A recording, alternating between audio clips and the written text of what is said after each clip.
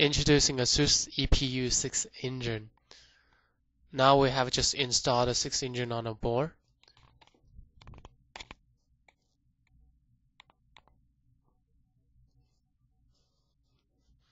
Okay, let's get ready to open it up. Okay, it's already opened it.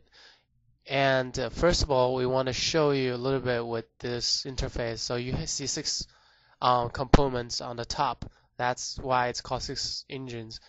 We can save that 6 components power by switching the EPU mode.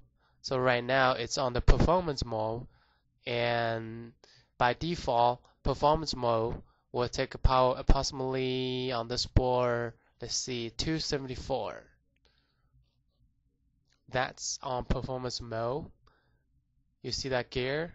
It's on the airplane gear. That's a performance mode. Okay, so it's time for us to switch to the most power saving mode, which is the last mode right here with the runner on it. So we just switched it to the most power saving mode.